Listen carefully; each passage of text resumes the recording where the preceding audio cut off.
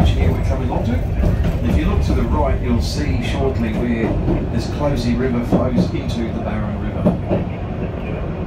So Thomas Closey, he was very respected for his role with the Queensland Mounted Constabulary.